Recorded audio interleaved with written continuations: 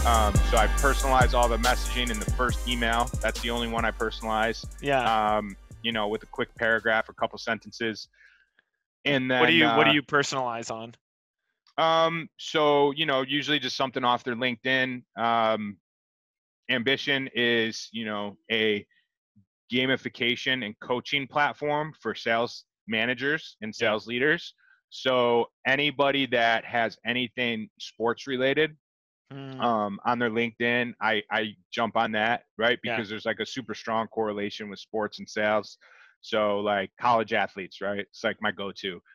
Put the name of their mascot in the subject line. They're going to open it. Yeah. First couple lines like, hey, Mark, I saw you played rugby at, Sure. wherever you went to school.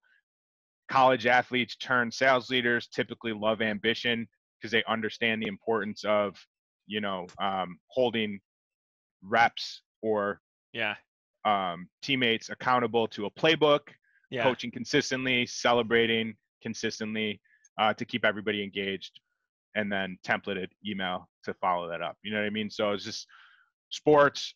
Teaching is the same, like teacher turned sales leader or went to school for that.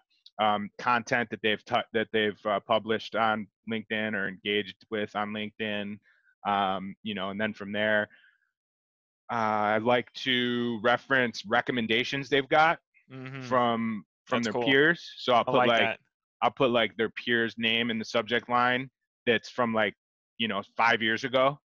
Some recommendation, and they'll be like, what the hell? Like, I haven't heard this name in 5 years. And then they'll open the email and be like, hey, Mark, I saw, Steve recommendation of you on LinkedIn talking about how you helped scale up the sales team at Outreach when you were first there, and blah, blah, blah, blah, blah. That relates to ambition because blah, blah, blah, blah, blah. That's rad. Yeah. Or go to the company, and something about the company. But I try not to spend too much time on it. The real catch is like, if you take the time to personalize the subject line in the first couple sentences and have some sort of tie-in to your value prop, like, especially since I'm reaching out to sales leaders, they respect it because 90% of the stuff they get isn't that way.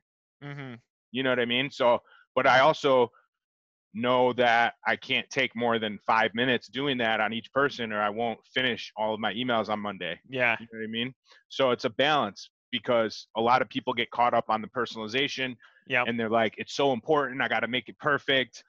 Yeah. So they spend too much time and they don't have enough activity. I agree. Or they don't do any of the personalization at all. So, there's a balance there. Yeah.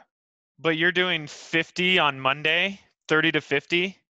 Yeah, I mean, I don't usually get through all 50 unless I'm like really on fire and like focused and like I need to like let's say I had a bad week last week and I come in on Monday, I had a bad week, I didn't hit my goal for the week, then I'll like make sure that I'm focused. I'm like, hey babe, like, can you please try to like keep the kids upstairs? I'll do anything you need after 5 o'clock. I need to get through this. Like, cancel my meeting with my manager or whatever and just bang it out. If I had a great week last week, it's not as a huge